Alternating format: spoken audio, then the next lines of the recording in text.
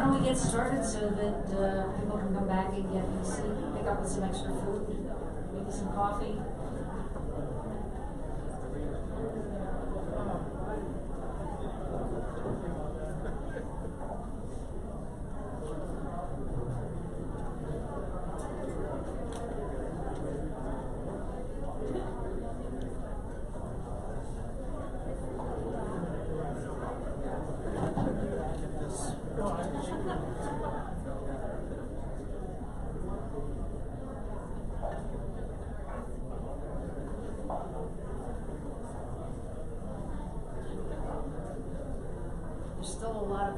Discussions going on in the back, and I hesitate to interrupt them.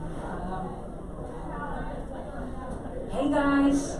Yes, can we all please take a seat as we begin the oral presentations and some remarks from Karen Antman, Dean Antman? We want to get started so that we can get the oral presentations going.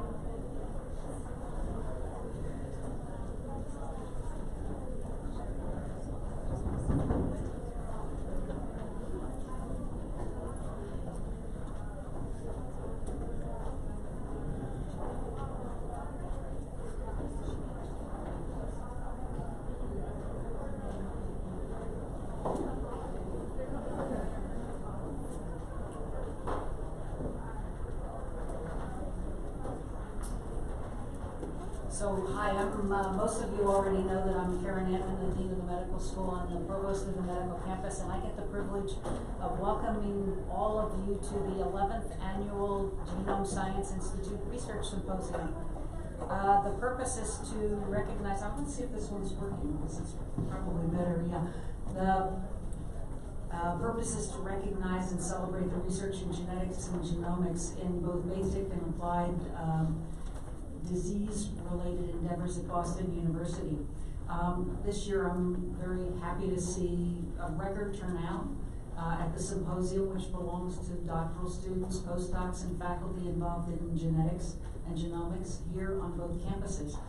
The GSI represents a network of more than 100 BU faculty members who collaborate on both campuses that are affiliated with the GSI. The GSI has a continued evolution over the initiative that we started about 10 years ago. Professor Emeritus Dr. Rick Myers was the inaugural director who pulled together the genetics and genomics community on campus. Is he here? No, he's not here. That's too bad because it would be very nice to honor him. But we'll tell him that we recognize him here. I'd also like to recognize the GSI achievements over the past several years.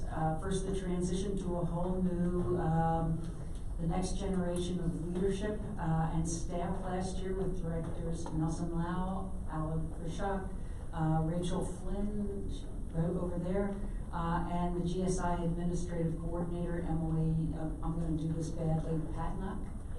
Biontek. Could you all stand up? The leadership? Give them a hand.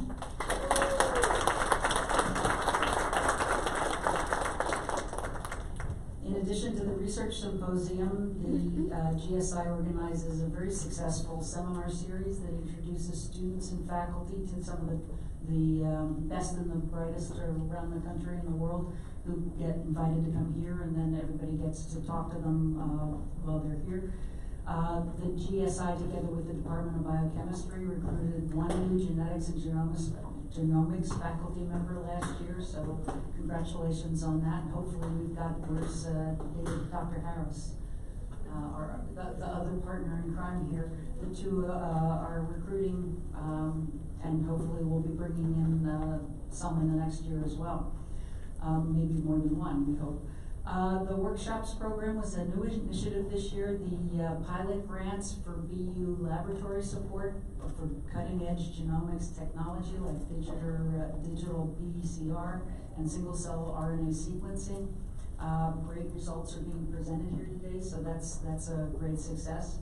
I'd like to particularly congratulate the students and the postdocs who were awarded platform presentations. Kudos as well to those whose posters were recognized. That will be recognized later today. I share the GSI goals of developing and enhancing genetics and genomics at BU and creating a research and educational environment that will expand in the recognition of our genetics and genomics research community here. So I'm very pleased to have the opportunity to open this 11th research symposium and look forward to continued progress by the GSI.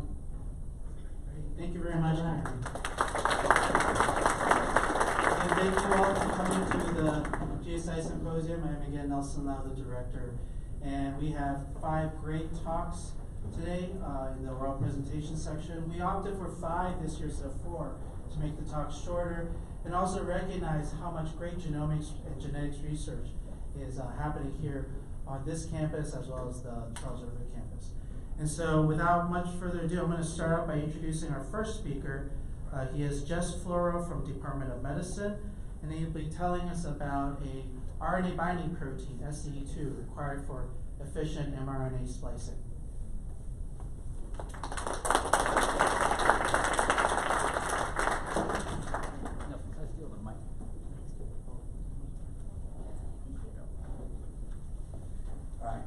Can everyone hear me? Thank you all for coming and allowing me the opportunity to present on my work, which revolves around this gene, silencing defective 2, or SDE2, and its role in regulating pre-mRNA splicing and processing. So when we first started looking at SDE2, it was actually proposed to have a telomere binding or telomere stability domain contained within it. And at the time, only a single paper was published on this gene. The work was done in yeast, and it showed an association of SDE2 at these yeast telomeres. And I'll just skip to the end of that story right now and tell you we found no significant association of SDE2 at human telomeres. So we're a telomere binding lab. We sought to identify that function of SDE2 in telomeres. But while we were kind of amassing this mountain of negative data, we kind of stumbled upon a exciting and interesting observation. And that is that SDE2 is absolutely required for cell viability. And so what I'm showing here is data from the Broad Institute's Project Achilles. And what they've done is they've created a genetic dependency map in cancer cells. They've done this by assigning an essentiality score for each gene in the human genome. And so they're taking genes that are known to be essential, right? So if you remove these genes, cancer cells die, they're inviable. And they've assigned them a median essentiality score of -1, which is exemplified by this kind of red line going across the graph. Opposite to this, they've identified genes that are known to be non-essential. So if you deplete these genes from cells, there are no deleterious effects on cell viability.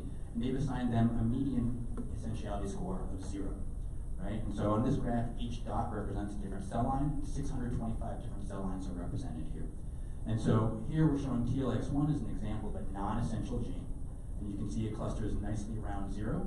And PRPF8, which is the splicing factor, you can see this is exemplified as an essential gene, and it clusters below -1. So it's very much required for essentiality and viability. And what I'll direct your attention to now is this gene that I'm talking about today, SDE2. And you can see that it closely resembles the essentiality profile of this very essential gene. So SDE2 is required across the board for viability. So this is an exciting observation, right? We have this gene. No one knows what it does in humans, but it's absolutely required. It's such an important molecular function that cells must have it to be able to proliferate and stay viable. And so this kind of interesting observation really fueled the fire for the continuation of this project and really piqued our interest. And so when you go back and look at this domain layout of SDE2, I mentioned there was the telomere binding domain, but if you actually look where that telomere binding domain sits, it actually sits in this region, a much larger and frankly more important region of homology to a known splicing factor, SF3A60, right? And so this region of homology is also been identified as a nucleic acid SAP binding domain. And here I'm just showing the sequence alignment and conservation between the splicing factor SF3A60 and SDE2. And so seeing this, we see this homology to a splicing factor. We wondered, does SDE2 itself somehow regulate pre-mRNA splicing? Right, and I won't go into a full splicing lecture here. We don't have time for that, but I'll just briefly talk about splicing and say that most pre-mRNA, when it's transcribed as these coding regions that are called exons, interspaced with these non-coding regions called introns. And through a series of biochemical reactions, you have the human spliceosome, which is this massive dynamic ribonucleoprotein complex that actually splices out or removes these introns, ligates together these coding exons, and creates a mature, translationally competent mRNA transcript.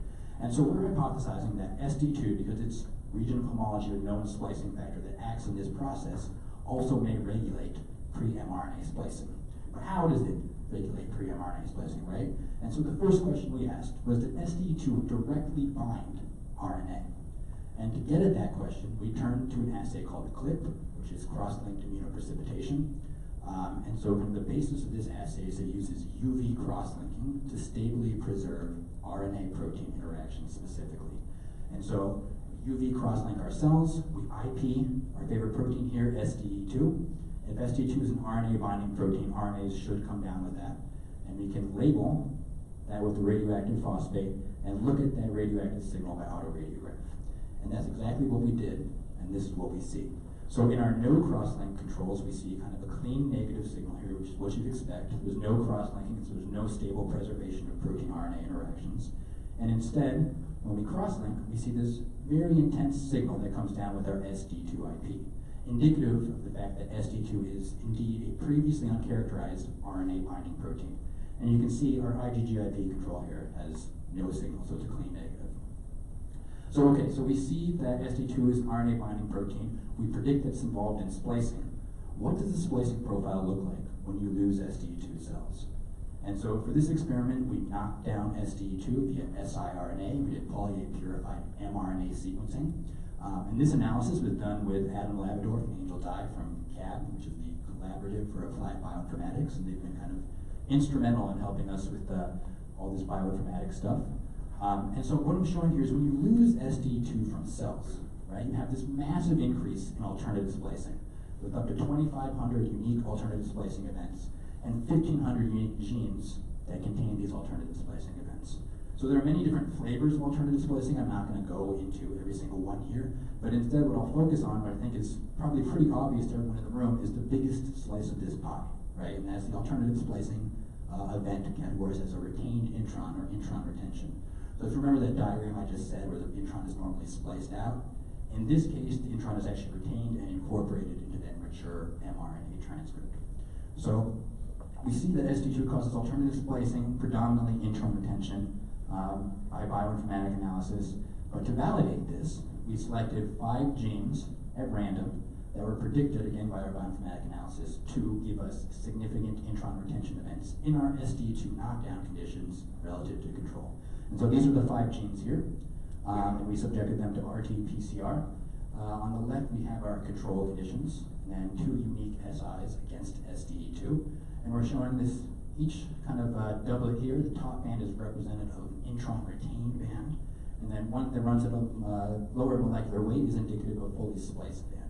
And so you see in the control, this bottom band, by and large, is more intense than the top band, indicating that we have full kind of splicing and proper splicing going on in these cells. But in SD2 knockdown conditions, you see the complete opposite. And every single gene here predicted to have intron retention. This top band is much higher in intensity than the fully spliced band, showing that indeed SD2 is causing this massive increase in intron retention, right? And so if you quantify that, you see that things are very much significant in all 5 genes predicted, so we validated our analysis. And then just as a negative control, this gene in red, RFNG, is not predicted to have any significant changes in intron retention between knockdown and control. And again, that's exactly what we see. So I had mentioned that just a slide ago, we have 1,500 unique genes, 2,500 unique alternative splicing events. But you'll notice I didn't say it was a global phenomenon. Not all genes are involved. Not all introns are retained, right? So we set out to identify what makes our retained introns special, right? And to do that, again, working with Adam and Angel from CAB, we set out to identify these specific cis-defining characteristics of these retained introns to further kind of classify how SD2 might be regulating itself, regulating the transcriptome. And so one of the first things we looked at is the length of these introns. And to do this analysis, we broke up the introns into significantly retained, so introns that have a significant increase in intron retention with knockdown to control, into non-significant introns, so there's no change in intron retention with knockdown and control. And then finally, non-alternatively spliced introns, so all the introns in the genome that are not part of these 2 groups. And you can see in this first analysis, we have our significantly retained introns that have a much shorter length than any other group of introns. Going further to characterize these introns, we looked at the GC content of our retained introns. And GC content is kind of directly correlated with splicing outcome here. And so again, in our retained introns, they have a much higher GC content than the non-significantly changed introns. And for this analysis, we took the non-alternatively spliced introns and actually separated them out into two groups based on length. And the reason we did that is because GC content is inherently associated with shorter introns. And so as not to bias ourselves, we split these up. But no matter how you slice the data, how you look at it, you can see that our significantly retained introns have much higher GC content. And so if you missed anything from that slide, all I want you to take home is that the introns that are retained are shorter in length and higher in GC content, right? Finally, we looked at the splice site strength of these introns, right? So we looked at both the 5' side of the intron and the 3' side of the intron. And again, we did the same type of analysis and split up these introns into the same 4 groups. And you can see again, with our significantly retained introns, they have weaker splice sites, especially at the 3' splice site, compared to all other introns in the genome. And so, and so, in conclusion, we're looking at SD2 as this kind of uncharacterized RNA binding protein that regulates a specific subset of introns, defined by these cis characteristics of shorter length, higher GC content, and weaker splice sites, right? And so we're able to say that SD2 is this essential RNA binding protein, absolutely required for viability in all cells tested. And then again, it regulates this distinct subset of introns, specifically defined by these cis characteristics. And with that, I'll say thank you and then acknowledge my lab. Rachel's my mentor, the Gagnon lab, this Fuentes lab who helped out with a lot of the RNA binding stuff, my committee, and then of course Admin Angel who did a great number of bioinformatic analyses for us in camp. Thank you for your time.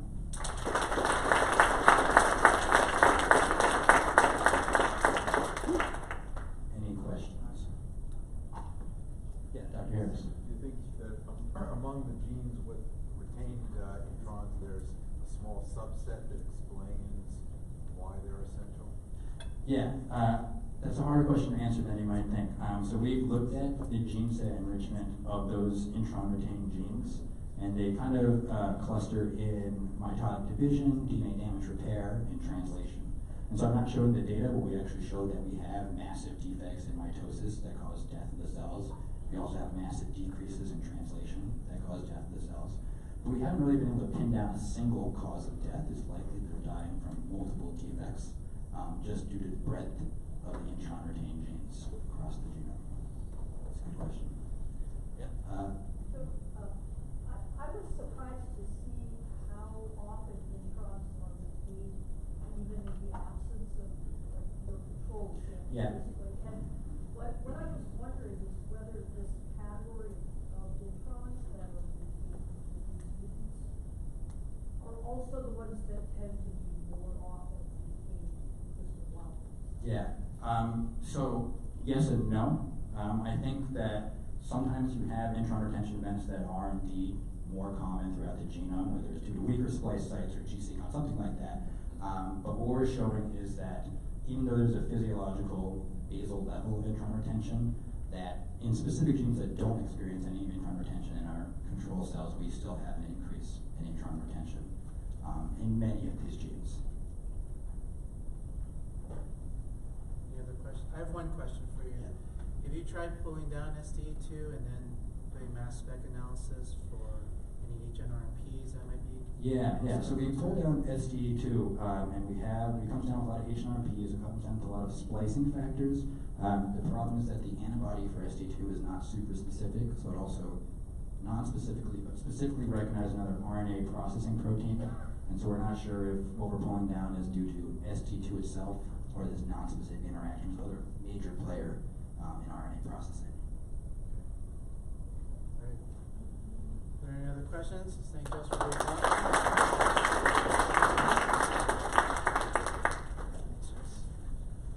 Okay. And our next speaker is Christian Gagnon. Is that correct? From the Charles River Campus Department of Anthropology. So we're going to get something of kind of a different flavor of genomics with a study of UCP1 and its adaptation to irradiance in Savanna monkeys. Here's a, can you use this? That's your, use this pointer or this one if you want it. Can you guys hear me? Yep. All right. Excellent. Thank you, everyone, for joining us today. I'm grateful to GSI for inviting me to give this talk today, give anthropology a little representation. So today I'll be telling you about a project that we've undertaken in our lab over the last year or so. It's part of a larger project, so I'll give you some preliminary findings about the UCP1 gene in vervet monkeys. So just to give you a little introduction to our gene, UCP1 in mammals plays a really important role in a process known as non-shivering thermogenesis.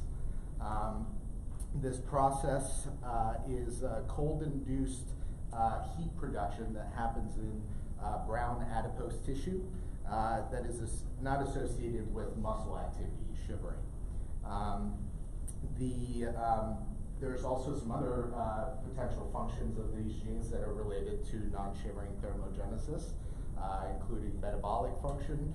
So the process by which UCP1 releases heat also recruits free fatty acids, which are then burned off by mitochondria. And this could help to promote some benefits to body weight. UCP1 codes for a protein that is unique to mitochondria-rich brown fat cells. And what this protein does is it uncouples the protons from their mitochondrial gradient, which then causes heat to be released. So a study from 2017 done by Nishimura et al. Found that in human populations there were certain haplotypes of the UCP1 gene that were associated with differences in non-shivering thermogenesis. And they further found that the frequency of these haplotypes was associated with certain geoclimactic factors, including latitude and average temperature. So here, if we're looking at this figure, we see that the haplotypes that are that cause an increase in non-shivering thermogenesis are more common in populations that live in higher latitude, where the mean annual temperatures are lower. So why would we want to study this gene in vervet monkeys? Well, vervet monkeys, we know, are one of the most widely distributed primates other than humans. And they are also found in a lot of different habitats with very different climatic conditions. And so this makes them a pretty good model for looking at thermoregulatory adaptations in a closely related species to humans. So if we look at some of the sample sites where we collected our data, we are mostly focusing here on the Hilgerdi taxon from Kenya and Tanzania, where we see some higher minimum temperatures, around 13 degrees Celsius. We also sampled some individuals from the Cynosurus taxon in Zambia, where the temperatures are a little bit lower on average. And then in South Africa, we collected a lot of samples from Pugerethris taxon, where even within their range, we see a lot of variation in temperature. From the free state, where minimum temperatures can get as low as -2 degrees Celsius, and on the coast, where it's a little bit warmer. So there were three questions that we were trying to answer in this project. First, was there local differentiation in the UCP1 gene in our vervet monkey populations? Second, was there selection acting on this gene region? And then whether allele frequencies in the putatively sorry, my sentence got all jumbled up there. So in the sites that were under selection, were those correlated with climactic variables. So we formulated 2 hypotheses based on these questions. First was that UCP1 gene would have undergone selective sweeps as they moved into southern Africa. And 2, that allele frequencies for the sites that are under selection would be associated with geoclimactic variables. And furthermore, we predicted that temperature would likely be the most significant covariate here that would determine these allele frequencies. So our data comes from a larger project, the International Vervet Research Consortium.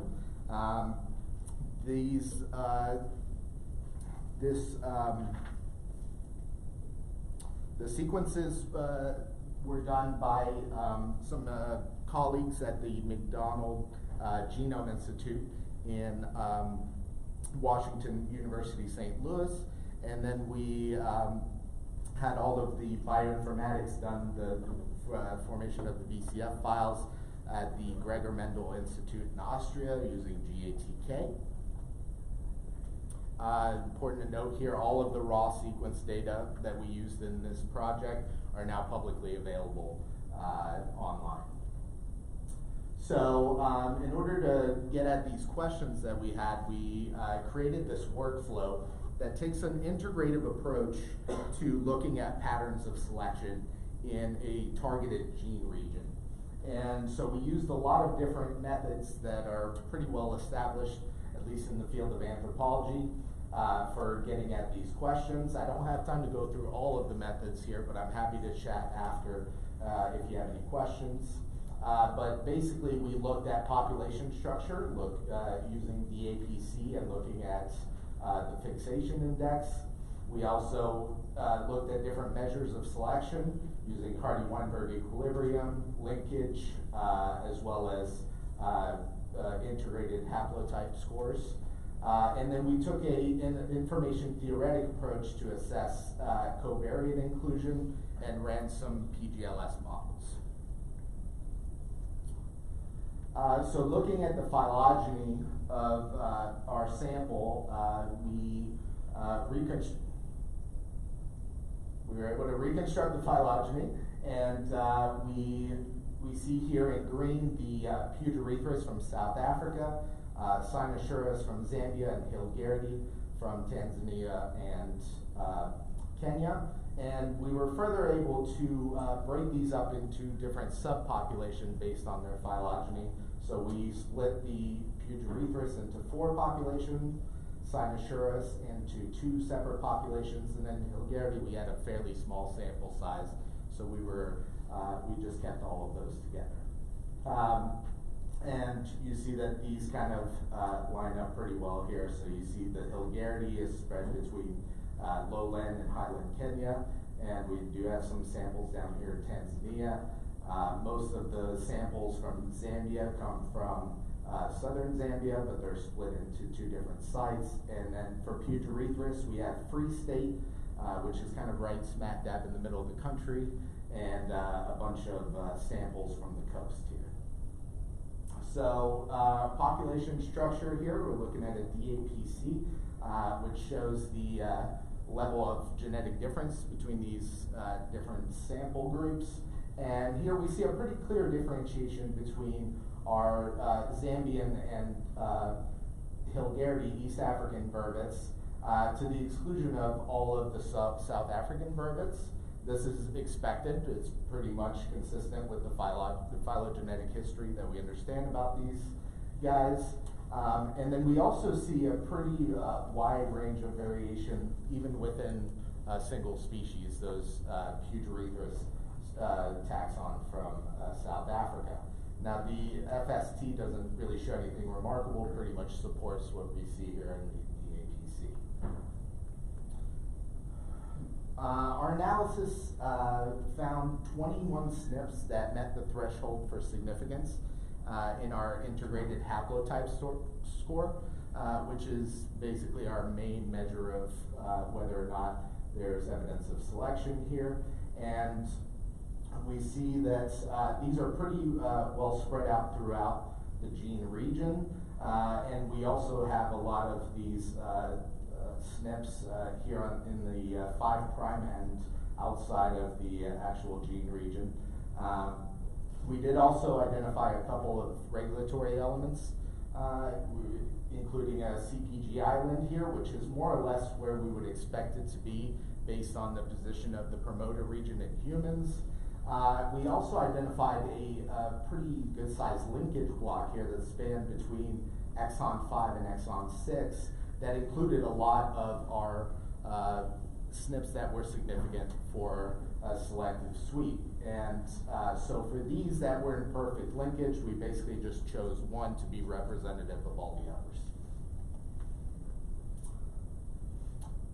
So for our PGLS modeling, we used a Brownian model structure, and we took a look at the correlation between allele frequency and 6 different covariates here relating to climate, latitude, elevation, insolation or radiation, which is the amount of sunlight that's reaching the ground, annual mean temperature of coldest month, and mean winter temperature. And we got all of these measures from the World CLIP online database. So here, I don't have time to go through all of the findings for all of these different SNPs, but I'm showing the results of the extended haplotype homozygosity test for 2 of the SNPs that we found to be correlated with geoclimactic variables. And here what we see is that there's clear expression of haplotypes that are being retained, and these are being retained by a large number of individuals within the population. So these are pretty good evidence that there has been a recent selective sweep in these populations. The models that we found to be most significant were the looking at irradiance and elevation in these 2 SNPs that I just showed you. And elevation also seemed to be really a proxy for irradiance in many ways. And we did find that even the second best model for this particular SNP was indeed irradiance, and it was significant. So looking at the results here, we clearly see that there is a significant correlation between insolation and allele frequencies, and a correlation between elevation and allele frequencies in our second SNP. So going back to our hypotheses, whether or not there was selection on this gene region, we did find that to be true based on our results. And whether or not these were correlated with climactic variables, we also found this to be true, but not in the way that we expected. So we expected temperature to be our most significant covariate here, but instead it was irradiance. But this could have some important implications, because in a really important behavior in a lot of primate species, and other animals for that matter, is sunbathing,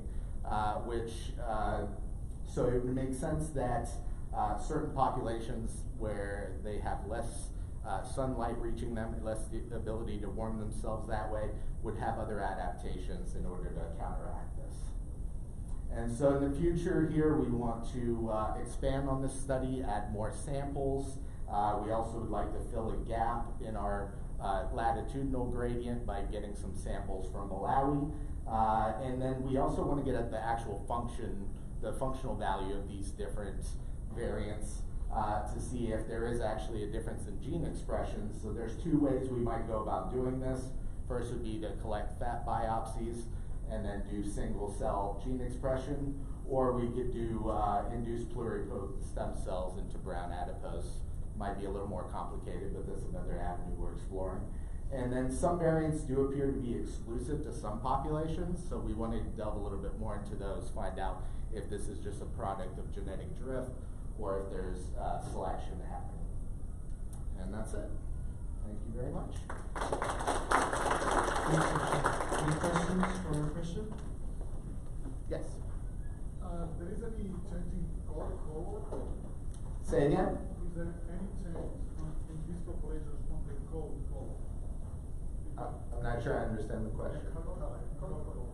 Coat color. There is some differences between the taxons in coloration. We haven't looked at that, but that's an interesting thing to consider. Yeah. If you have higher irradiation, you will absorb more. Sure. If you are darker. Yeah, that makes perfect sense. I think my advisor might want to jump in on this one. We actually have a colleague who's looking at this, and they have found that actually the populations in Eastern Africa have darker coat color, and the ones further south are lighter. So in the colder region, they have lighter colored fur. So it's opposite of what we would expect. Yeah. Well, the polar bears are black. Yeah. So the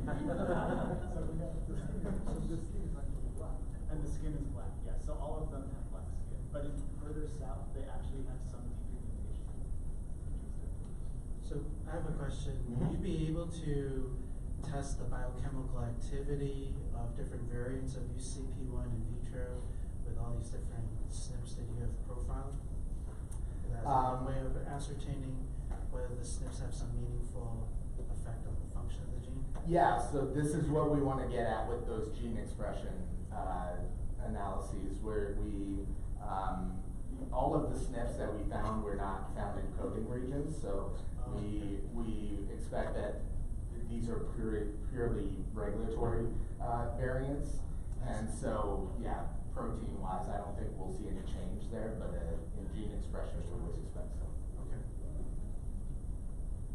Okay, any other questions? We'll thank Christian for a great talk.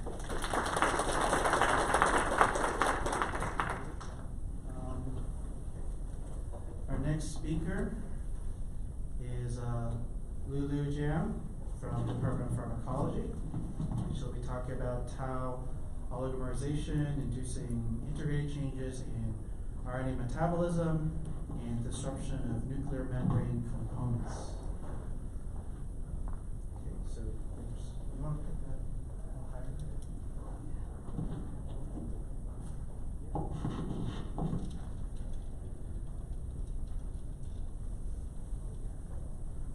Good afternoon, everyone.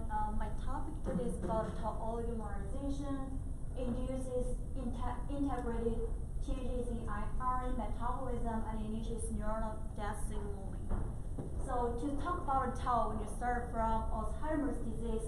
Alzheimer's disease is a chronic neurodegenerative disease characterized by progressive decline in cognition, including thinking, language learning, and memory abilities.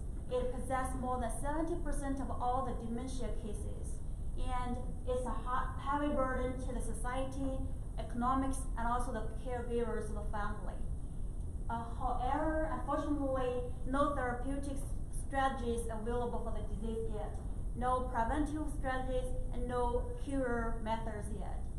And there are two hallmarkers of the pathological hallmarkers of the disease. One, the accumulation of tau amyloid outside the neurons called plaques, and also the tau accumulation inside the neurons called fibrillary tangles. So those amyloid start from early stage of the disease. From early stage of the disease, tau tangles highly accumulated from the middle and later stage of the disease, and is consistent with the neuronal death.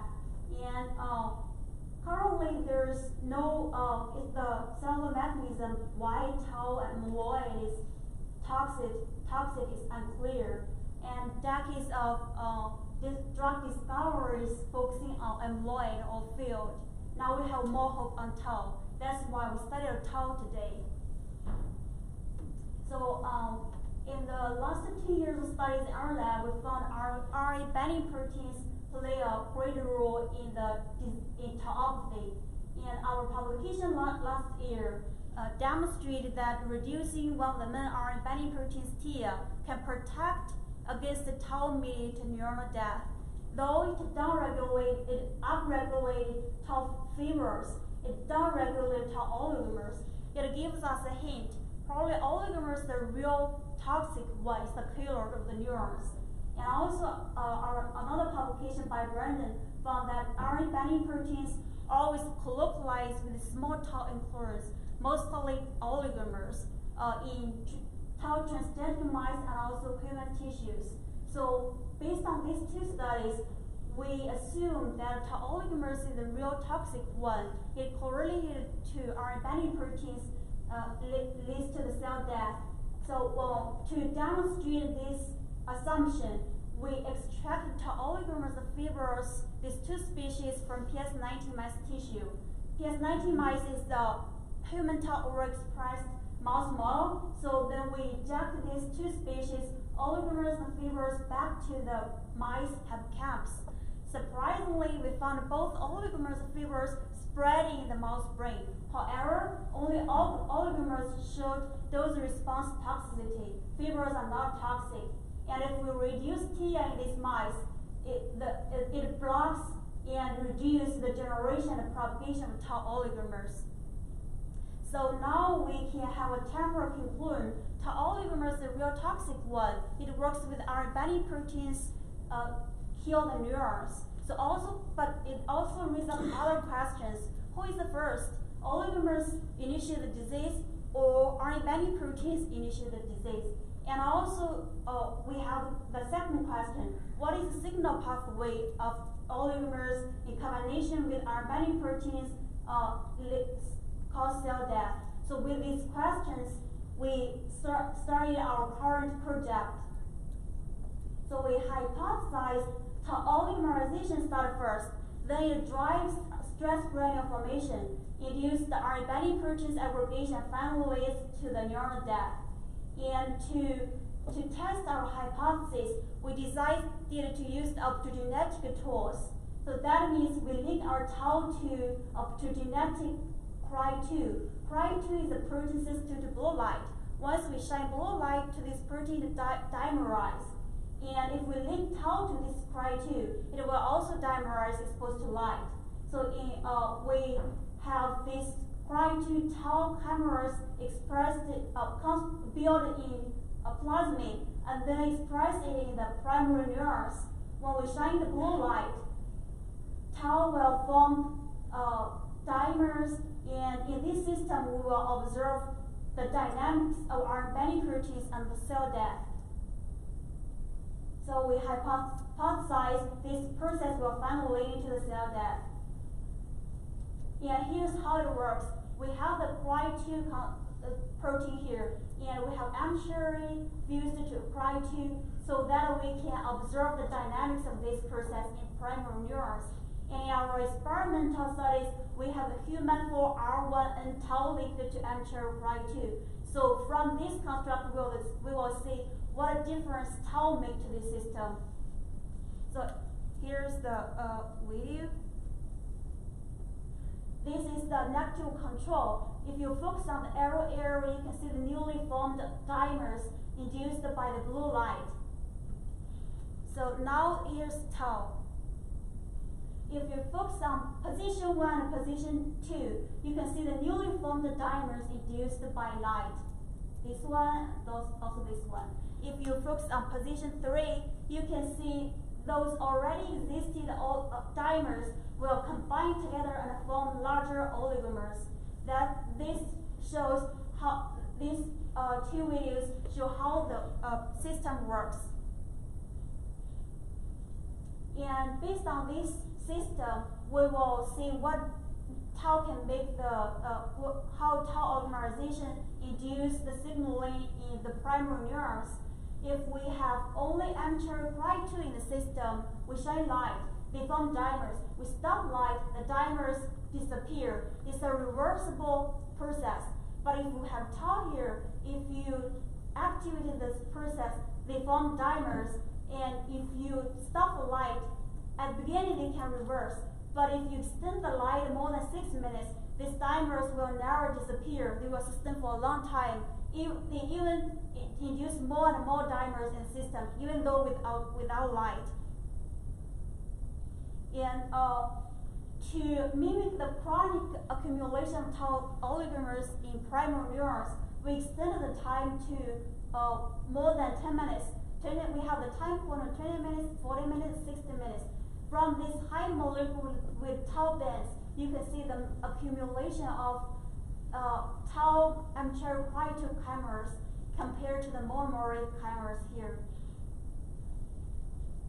So at the beginning, we talked about we wanted to observe the dynamics of RNA-binding proteins in the system. So here's how it works. We select TIA as a marker of RNA-binding proteins. So under normal conditions, TIA is in the nucleus. In this state, localized with DAPI, but if you shine light to it, surprisingly, at the beginning, you can see the translocation of TIA from nucleus to cytosol, and 10 minutes, even more translocation. 20 minutes, you start to see the localization of tau of TIA with tau oligomers. And if you extend it to 60 minutes, you see most of the TIA outside the nucleus, and they form large granules localized tau oligomers. So this can fit our hypothesis of RNA-binding protein induced by tau oligomerization. In previous studies that has reported that tauopathy will induce nuclear complex disruption. And in this system, we see the busy transportation of TIA from nucleus to cytosol. Easily, we can imagine that something happened at the nuclear envelope. So we select lemon B2, one of the main component of nuclear envelope as a marker. And in abnormal conditions, without any stress, without tau oligomerization, we can see the beautiful ring surrounding the nucleus. However, surprisingly, when we have light here, we can see the disruption of this circle. And if you have more light, more tau oligomerization, you see the disruption of this nuclear envelope, and even it goes into the nucleus after a long time light exposure. If you look at 60 minutes of light, you see they form large aggregates inside and outside of the nucleus. So now we see a lot of things happened when you have tau oligomerization, and now we're curious about how the neurons how is the status of the neurons? Are they happy? Are they healthy? Are they dying? So we select the Cas3 marker as a apoptotic marker, and also MAP2 stain to see the morphology of the neurons. And you can see with repeated light activation, we see a highly increase of Cas3 signaling, and I will see the disruption of morphology, neuronal morphology. The MAP2 dendritical length get much shorter. That means the neurons are dying in this system. So based on this, all these findings, we are curious about why tau oligomerization induced RNA-binding protein aggregation, and what is the signaling pathway family leads to cell death. So we use the proteomic strategies to profile the evolution of protein interactions, and also the cell death signaling in this process. We pull down all the proteins interacting with tau by magnetic address trees, address beads, and then write mass back. And surprisingly, we found a large enrichment of ribosome proteins and RNA-binding proteins in tau complex, and also some cell death signaling and mitochondrial proteins here. If you compare the different time points, we have 3 clustering change here. You can see the decrease of some ribosome proteins this side, and increase of RNA-binding proteins, and also the increase of cell death signaling, especially at 60 minutes light, the latest stage of the process. You can see the increase of this neuronal death signaling, and also the RNA processing proteins, and also the mRNA processing proteins. That means the protein synthesis is disrupted, and also the cell death signaling is initiated in this system. And when we are curious about the unique proteins at each time point, and at each stage, what proteins are interacting with tau. So here at 20 minutes, we see the ribosome proteins and RNA-binding proteins. At 60 minutes, in addition to these 2 clustering proteins, we have the cell death signaling and also the mitochondrial proteins here. Even more, we have the transport proteins disruption. The NUP133, NUP93, that's the main component of nuclear complex. That means the nuclear envelope is disrupted. we're curious about the signaling pathway. We analyze the protein interactions in this system. And at 20 minutes, we see this RNA metabolism cluster and also the ribosome cluster. If you look at 60 minutes, in addition to these two red frame clusters, you see these blue frames. That is the additional signaling pathway, including cell cycle, cell death means cell death and neurogenesis, and also the mitochondrial proteins means energy metabolism disruption, and also the nuclear pro-complex proteins and the vesicle trafficking proteins. If you think back to what we found at the beginning of this study, they all fit well of the what happened to the neurons. The RNA-binding proteins means here shows RNA metabolism clustering, and also the nuclear envelope disruption means the nuclear pro-complex here, and also the cell death signaling, also the cell death related to cell cycle, and also the mitochondrial disruption.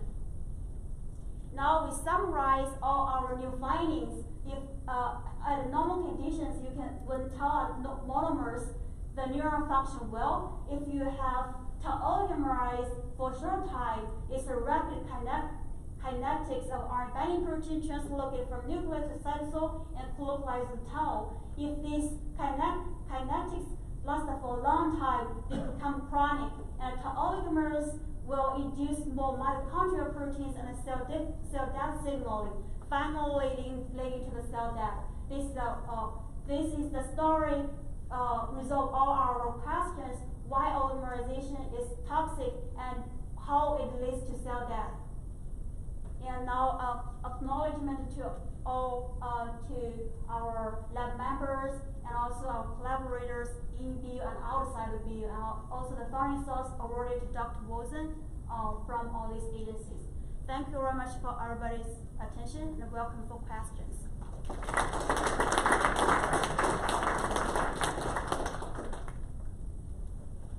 Any questions for Lulu? I'll start off with one. Did you examine whether knockdown of TO1 also slowed the oligomerization of tau in this Jiarui-like-inducible method? Yes, we tested that in this system. Actually, if we knock down TIA, it blocked the oligomerization process. But in the kinetics, is the tau oligomerizing before TIA then gets out? So that's just as TIA1 is responding after the oligomerization has occurred? Yes, yes. If we knock down TIA before oligomerization, the oligomerization will be stopped. I see. Yeah. Great. Sean? Okay. So can you go back when you saw change with the mitochondrial proteins? Yes. Are those Are those like increase or decrease? They increased. They all increased. Yeah, because it's an arbitrary pull down, that means the interaction of tau with these mitochondrial proteins is increased. It just means the tau interact with them. Yeah, this means the interaction. Okay. So I'm curious about your TIA data and why you don't think that TR is compensating for TIA. Presumably it's working through the prion-like domain, the TIA1, recruiting it there. And TR has the same domain and it's C-terminus. Do you see TR going to these inclusions or think it has a role? Actually, our colleagues in the previous studies have the staining of TIA and TR. Actually, I think TIA react with tau, not TR. Right, and why, given they both have this prion-like domain, why do you think TR is separate from S? Yeah, it's really interesting question, but I have no answer. In the future we may study on that. Yeah, what is which domain really reacted to tau? Thank you very much. Okay, thank you, Lulu. Great talk. Now move on to Kritika Kari from the Department of Biology at the Charles River campus. And she'll be telling us about single-cell spatial reconstruction, revealing reveals zonation of xenobiotic responsive long non-coding RNAs in the mouse liver. You want to use this? Okay.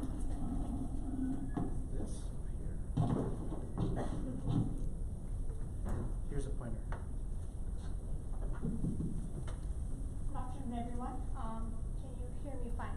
Okay. My name is Kritika, and today I'm gonna discuss a little different flavor from what we have seen today for some of the interesting presentations. I'm bioinformatician, so I'm gonna give you an overview of single cell reconstruction and how it reveals the zonation of xenobiotic responsive link RNAs in mouse liver. Just a brief background, liver is a very hard-working organ. It has a lot of functions involving maintaining blood glucose level, biosynthesis, xenobiotic metabolism, and hence it exhibits an interesting phenomenon called as liver zonation, which is called a division of labor. And here's a small interesting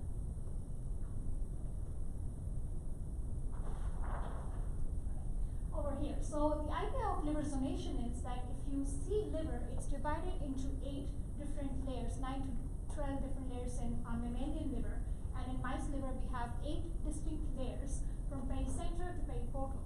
And the gene expression profile in the center versus the portal region of these layers is highly different. And depending on what genes are expressed in the pericenter, which are these classical markers here, and the periportal regions, which are the classical markers here, it determines what kind of functions these layers will actually end up performing. So the pericentral layer is the center of glycolysis and xenobiotic metabolism, while the outer layer is involved with gluconeogenesis and ureagenesis. From literature, what we know is that 50% of liver-expressed protein-coding genes are highly zonated, which is essential for maintaining the liver homeostasis. And it's not just prevalent in hepatocytes, but also the fact is that endothelial cell liver zonation is essential for maintaining the hepatocyte zonation and making sure that everything is going the way it needs to be in liver. Now let's briefly talk about link RNAs. So link RNAs are called long non-coding RNAs. There are functional characteristics, some distinct characteristics that we use to characterize link RNAs. So link RNAs are usually longer than 200 base pair in length. They do not usually code for a protein. However, they show alternative splicing. They do express, but their relative expression as compared to mRNA is low. But they're highly specific in their expression between tissues and different cell types. However, the zonation profile of link RNAs in liver is completely unknown and unexplored, and this is what we're going to talk about today. Why we are interested in link RNAs?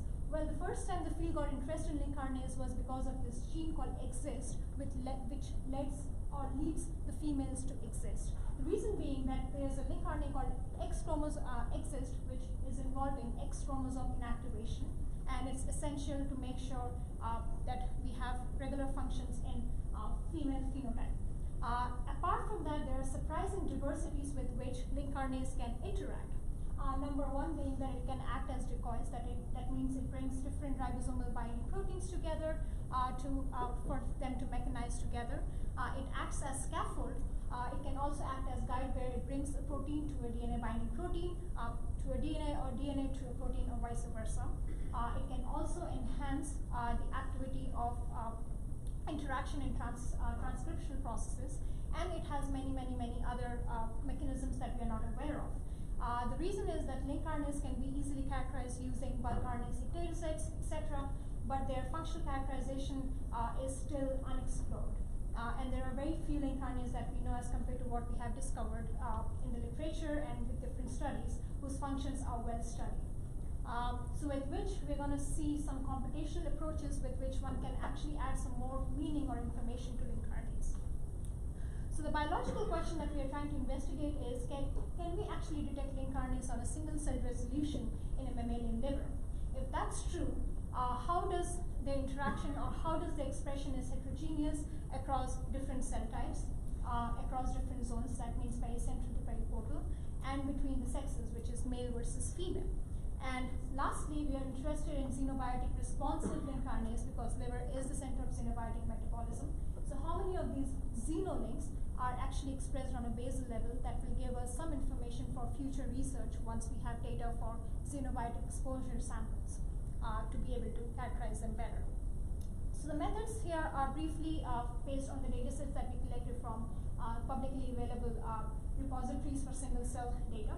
So the first part of the data comes from Tabula Muris study, where we have approximately 2,000 cells from DROP-seq study and 710 cells from SMART-seq for link RNA detection, marker identification, etc. And we use the regular bioinformatics protocols like Seurat, Disney, etc. for visualization and analysis. So nothing great there.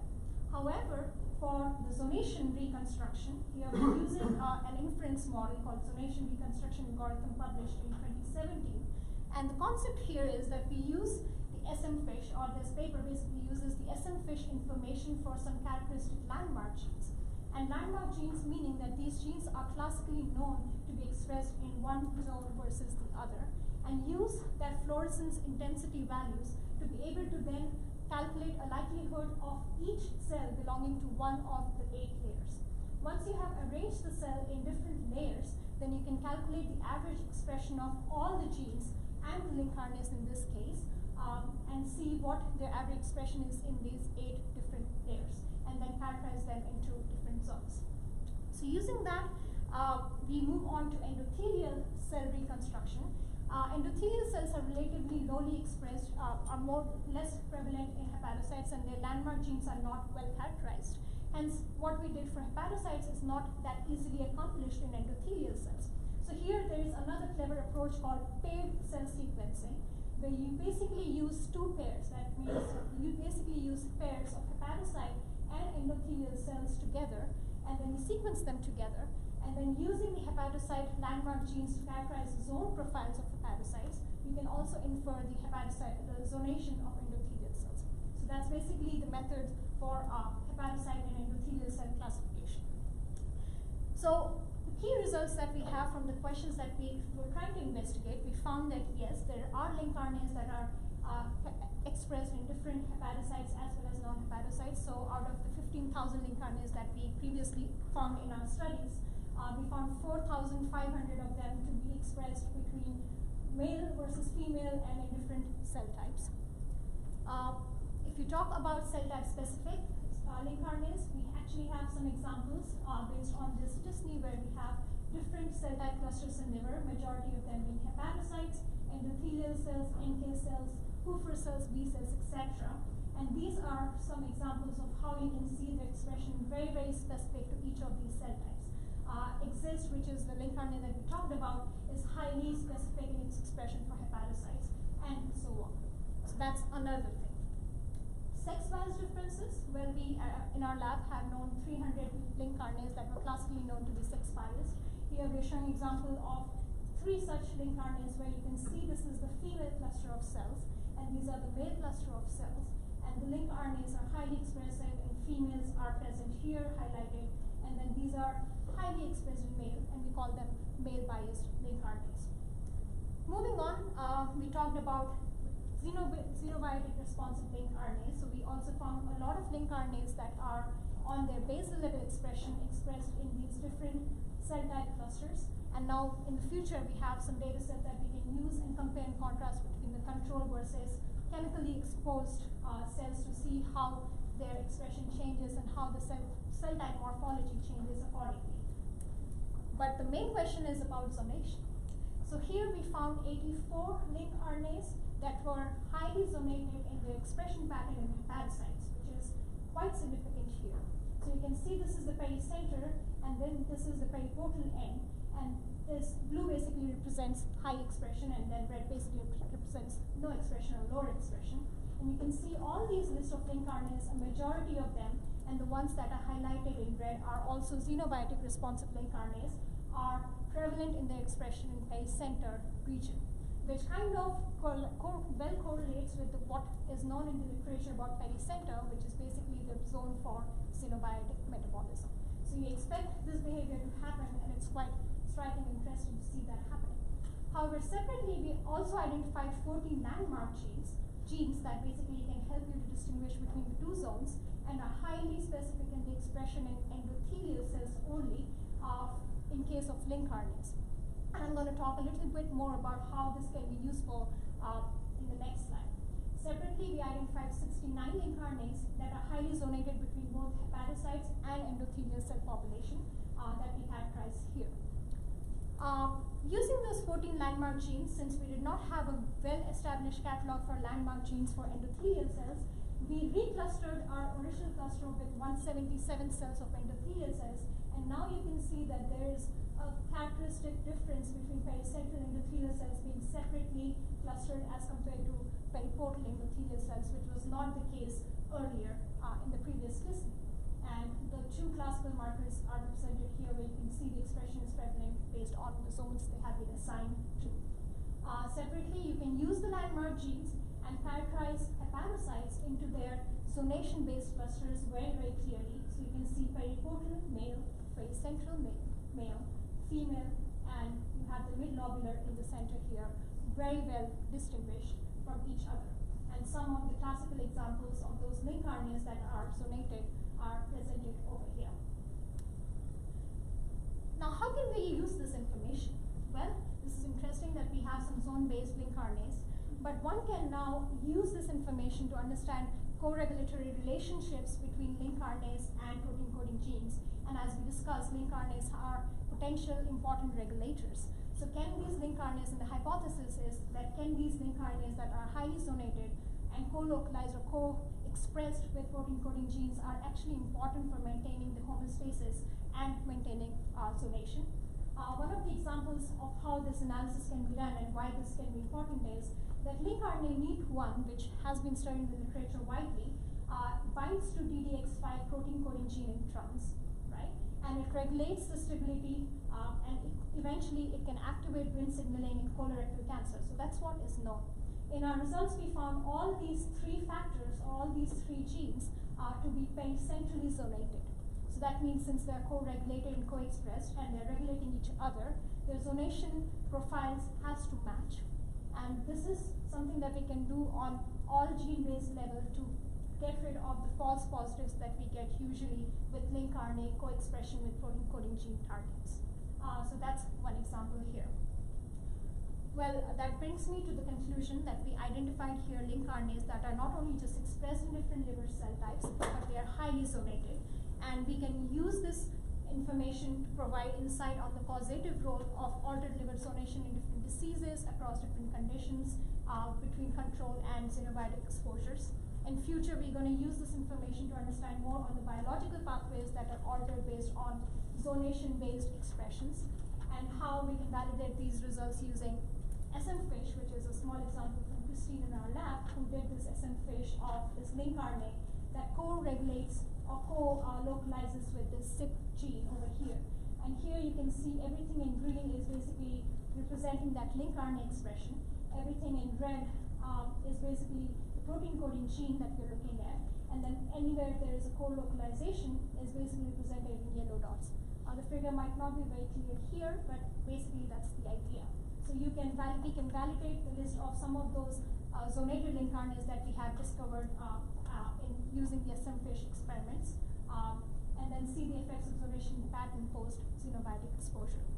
With this, I would like to thank my advisor, Dr. David Waxman, who couldn't be here today for some reason because he's traveling, Waxman lab members who are here, my thesis advisory committee, and new bioinformatics program. Thank you.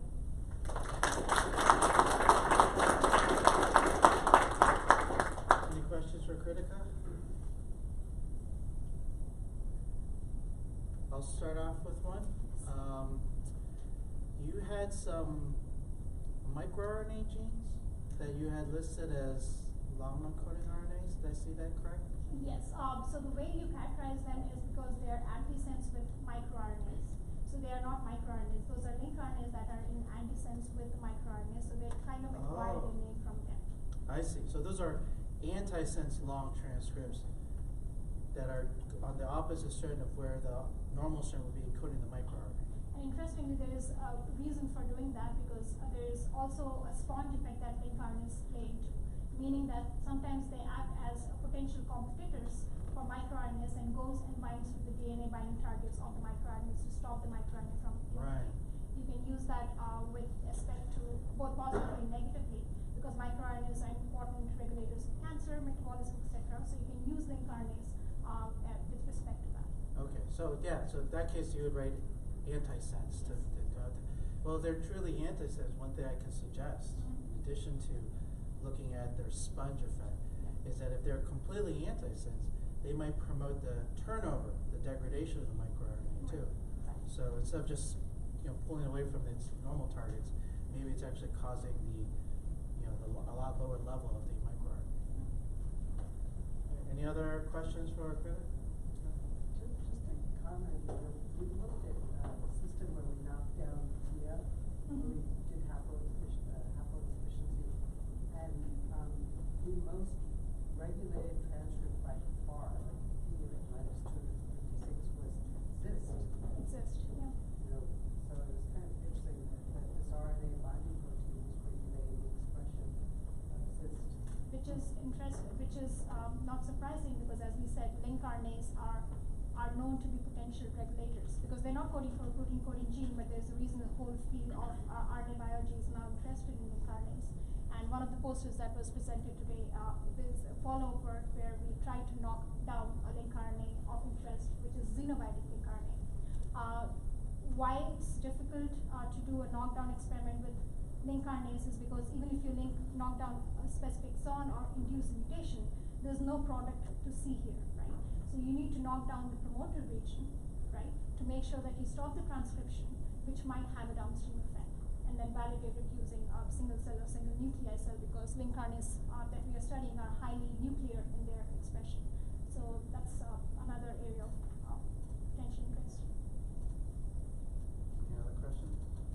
Well, I have one more question then. Since this is single cell RNA-seq data, and a lot of those library preparations are going to depend on the poly A tail. Yes. So Do you these are all find? poly A. Yeah. So, but there are many long non-coding RNAs that are not well polyed. So, do you see a lot of them missing? Yes, that's true. Like which ones?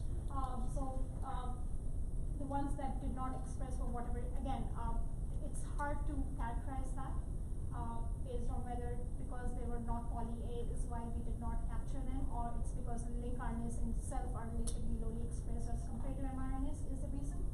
Dropout is another phenomena that happens in single cell data, which is kind of makes even more difficult and challenging to see whether what you're seeing is because of a real artifact or it's a technical artifact. But yeah, that's truly right that this is one of the caveats of using single cell on link RNAs is because you might end up using a lot of non-poly RNAs. Okay. Any other questions? Okay. All right. Thank you very much. All right. And last, but certainly not least, is Qiu Ruan.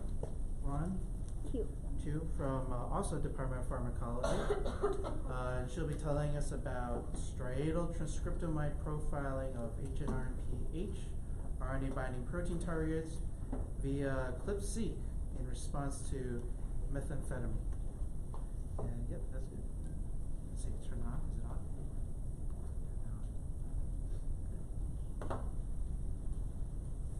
And after Qiu's talk, then we will do awards, and all the speakers, please hang around for a photo afterwards. Before I start my talk, I just want to thank GSI for inviting me to do this talk.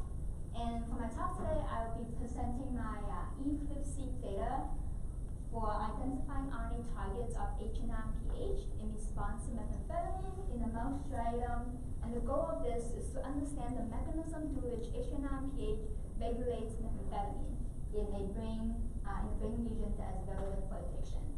And this is a unique study in that this is the first ever CLIP study to look at the effect of drug preservation on RNA targets interaction. Methamphetamine is a highly addictive psychostimulant with no FDA-approved treatment, and in humans, the positive euphoric effect from the initial drug use can often predict subsequent use. And in animals, in rodents, methamphetamine actually increases locomotor activity and that actually correlates to the increase in dopamine release in the nucleus accumbens. And this increase in dopamine concentration in the nucleus accumbens is important and necessary for reward learning. And given that this acute response to drugs and abuse is highly heritable in both humans and rodents, we can take advantage of forward genetics to help us identify genes that regulate this acute response to methamphetamine. And understanding this initial response to drugs and abuse can help inform us of better targets for intervention and drug treatments for addiction. Using quantitative trait locus mapping or QTL mapping allows us able to validate this gene hnRNP-H1 to be a novel gene for regulating methamphetamine sensitivity. Mice with a heterozygous deletion in the first coding exons of this gene show meth-induced, reduction in meth-induced locomotor activity, and that is not, and they don't show any differences in response to saline. In addition, these mice, in response to methamphetamine, they show this reduction in dopamine release in the nucleus accumbens, and that change is not observed at baseline when they are not exposed to methamphetamine. Something I want to point out to you guys is that our mice is actually not a knockout mice, because at the protein level, we have not seen any differences of protein expression for the gene. The reason for that is because we don't have an antibody that can help us differentiate between the two. H1 and H2. hnRNP-H1 and hnRNP-H2 share 99.6 similarity in homology, and we don't have an antibody that can help us differentiate between the two. So at the protein level, when I refer to this, I can only refer to it as hnRNP-H. And surprisingly, when we isolate the synaptosomes, so synaptosomes are synaptic terminals isolated from neurons. In the synaptosome, these mice show an increase in hnRNP-H protein levels compared to the wild type. So for the rest of this talk, I will refer to these mice as H1 humans. The gene codes for an RNA-binding protein, so hnRNP-H1, and it contains these RNA recognition motifs to bind to RNA to regulate RNA processing. And we know that dysfunctions in RNA-binding proteins can have huge implications in diseases, especially in relationship to addiction, as illustrated here. And hnRNP-H has actually been shown to regulate the splicing of the new opioid receptor, and this could impact addiction vulnerability in humans. And in order to help us further understand the mechanism through which hnRNP-H1 regulates methamphetamine, we need to know what the RNA targets are for this RNA-binding protein, both at baseline and in response to methamphetamine. So here's my hypothesis. So, as I mentioned before, our H1 mutant mice actually contains a deletion in the first coding, the first RNA binding domain, and we hypothesize that there would be genotypic differences in the RNA targets at baseline, and we also hypothesize that there would be differences in the RNA targets in response to methamphetamine between the wild type and our H1 mutants that is causing the reduced addiction liability that we see in our animals. In order to help us identify the in vivo targets in a brain-specific, in a brain region-specific manner, we put the animals through a three-day behavior paradigm. So for the first 2 days, the mice are getting habituated to the testing environment by 2 days injection with saline, and on day 3, they're either injected with saline or methamphetamine, and the locomotor activity is recorded. As you can see here, there is, in response to saline, there's actually no differences in their locomotor activity. But only in response to, I don't know why the text is cut off here. Yeah, in response to methamphetamine, which is this line here, you can see that there's a huge reduction in their locomotor activity. And 30 minutes post-injection, we harvest the striatum, and subsequently they are flash frozen. The reason we pick the striatum is because this is a region that's critical for reward learning, and this is also the site for dopamine release. Jess already kind of talked about this in his talk, but we use CLIP-seq to identify RNA targets. So CLIP-seq involve cross-linking of the RNA to the protein using UV irradiation, followed by immunoprecipitation, followed by pull down of the protein and any and the associated RNA that gets pulled down with the protein will subsequently get sequenced. And in parallel to the CLIP-seq, we also did prepare a total RNA-seq library so that we can normalize and the RNA targets that we identify to the gene expression for the target. I use a software program called CLAM to identify to do the p-calling analysis. So p-calling is done on a gene by gene basis, and each gene is actually broken down into 100 base pair windows, and the program actually can count the map reads within each of those bins and do the analysis to see if one peak is significant. So here is the example showing a peak that is enriched and is showing to bind to the intronic region of this OPR1 gene. Okay, with this I'm going to go into some of the data.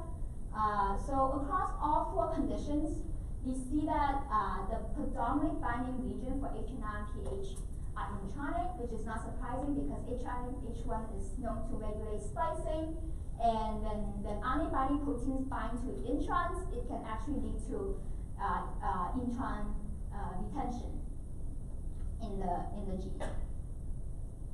And so the proximal intron here indicates the site that are either less than 200 or 500 base pair away from the 5' or the 3' splice site, and anything else is annotated as a distal introns.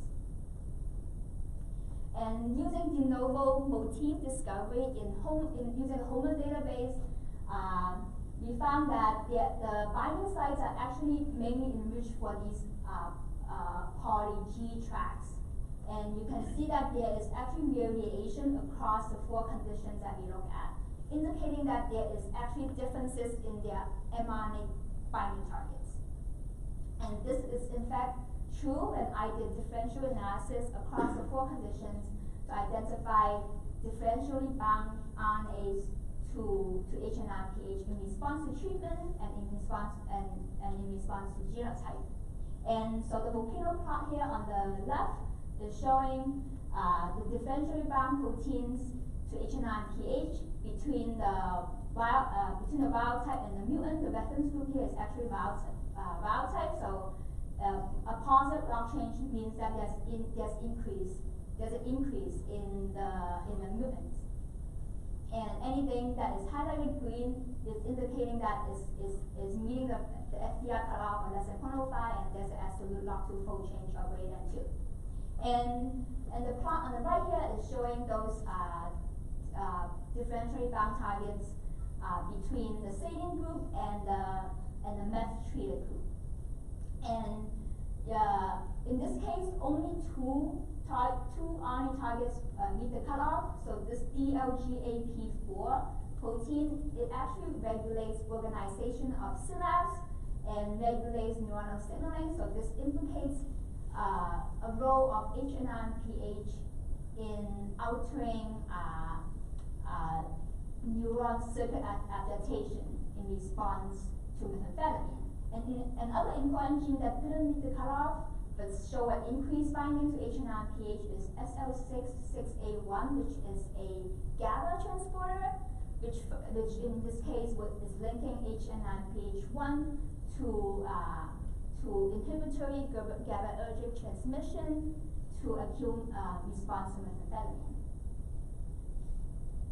So if we look at the effect of genotype and treatment combined on differential binding targets to hnRNP, and so here's what we found, and here the positive log2 fold change indicates those targets that have increased binding to hnRPH1 in the mutant mice, in the H1 mutant mice in response to methamphetamine. If you look more closely at those top targets that meets the cutoff of less than 0.01 and do pathway and enrichment analysis on those targets, we find a really high enrichment for amphetamine addiction. And actually most of these mRNAs code for postsynaptic proteins that regulate synaptic plasticity in addiction, in drug-induced plasticity, and in learning and in memory, which is really, really informative. And if you look further into interaction of those top 8 targets we identified in the enrichment analysis, and look at the interaction across the 4 conditions, a really striking pattern that we see here is that in response to meth, there's an increased binding of these RNA targets to hnRPH in response to meth only in the wild type, but there's a decreased binding in our H1 mutant mice, and you can kind of see that across all 8 targets that we are looking at right here. And most of these are actually binding to intronic regions of these genes, indicating changes in splicing. And in fact, in our proteomic analysis, we actually see a really similar trend in which we see increases in a lot of differentially expressed proteins between the wild type and the H1 mutant in response to methamphetamine. So it's a pattern that we consistently see across RNA target interactions and protein expression. So we don't exactly know what this means, but it is a phenomenon that we want to pursue further. With this said, I'm going to summarize my talk. Here I am showing that the hnRPH associate mostly with the intronic regions of the genes implicated as well as the splicing factor. So right now I'm working on doing some analysis to look at RNA splicing in our total RNA-seq data sets. And most of these, and we know that most of these binding sites are enriched for these poly-G tracks, which is actually a canonical binding motifs for a lot of these hnRPH family of RNA binding proteins. What you see here that there's more similarity, in terms of the top targets, there's more similarity between these 2 groups versus these 2 groups. And we also identified genotype by treatment interaction on those targets that are enriched for amphetamine addiction. So increase in the wild type, increased binding in the wild type, and decreased binding in the H1 mutant.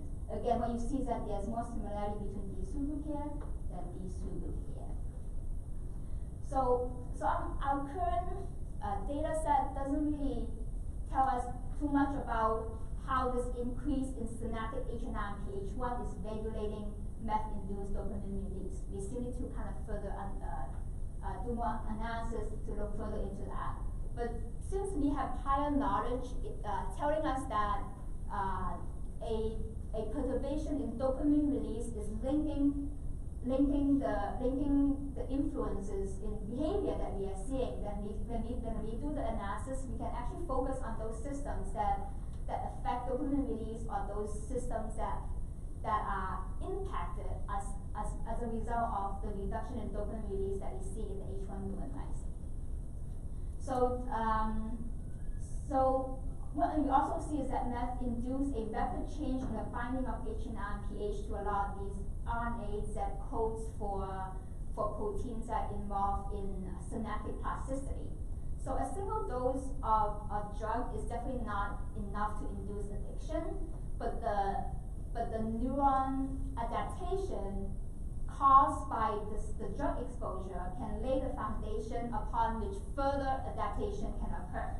So in this sense, our data is connecting a link between hnRPH to changes in neuronal circuit adaptation involved in addiction.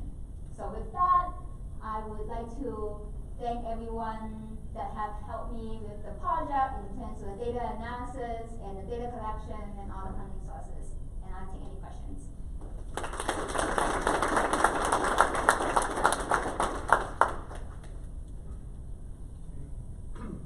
questions for Qiu?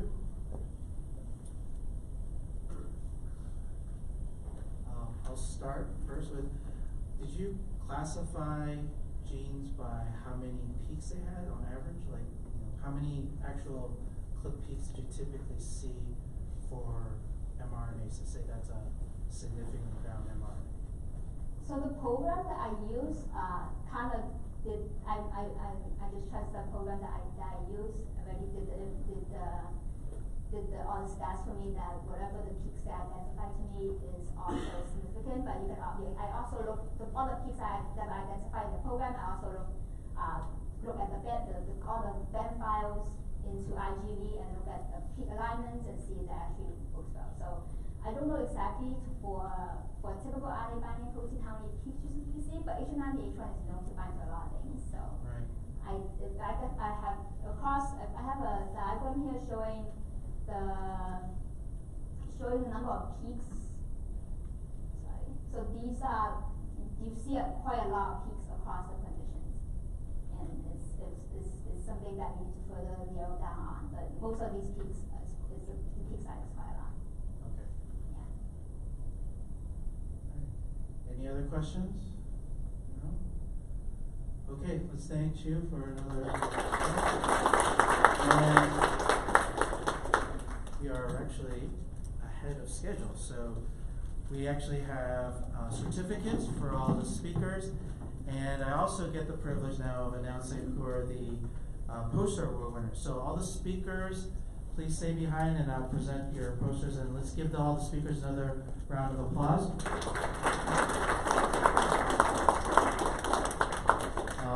And for the poster award winners, please hold your applause till I announce all of them. So one poster prize goes to Michelle Pan. Is Michelle here? Okay, if you can come on up. Justin English, you can come on up. Joseph Kern, are you here? Joseph, all right, good. So here's Michelle, yours. Justin, Matthew Lawton, are you here? Joe Kern, here you go. Jacquelyn Turcinovic. Jacquelyn, okay. And we decided to open up more awards because there's such a great amount of interest in the GSI sources. So each of these presentation awards comes with a $100 honorarium that all these award winners will get. Jiarui Zhang. Jiarui, are you here? No? And Todd, Dawrey, are you here? Great, Todd. Great. So thank you all for giving a great post presentation, and thank you again to the faculty judges. Let's give all these guys a hand.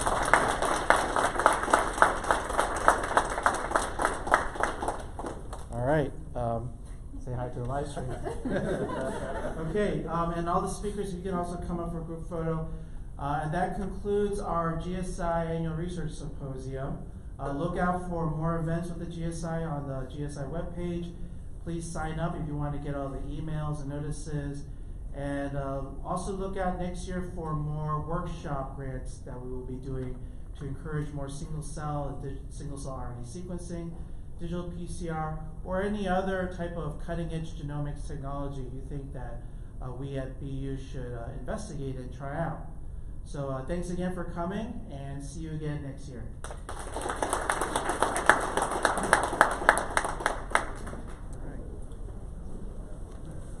Turn this back this way. I'll turn live stream. Let's get all the speakers up.